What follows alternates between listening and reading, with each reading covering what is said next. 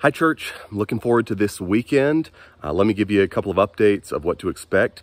First of all, this Saturday, May the 20th, is going to be our men's breakfast at 8 o'clock at the church. All the men are invited to that. Be a good time of food and fellowship.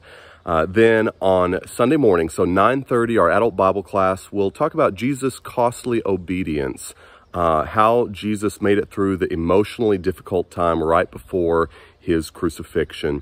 And then Sunday morning, our 10:30 worship service. I'm really looking forward to this. I'm starting a brand new series, going to be a 10-part series called Transformation, 10 Ways the Gospel Changes Us. And so that's going to be Sunday mornings the next few months, and we'll be looking at 1 Corinthians chapter 6, verses 9 through 11 at a detailed look at some of the sins that destroy our souls, that dominate our society, but that the gospel can cleanse us from these sins. So would encourage you, be there for that. Then Sunday night, we'll be back in Psalms, Psalm 5.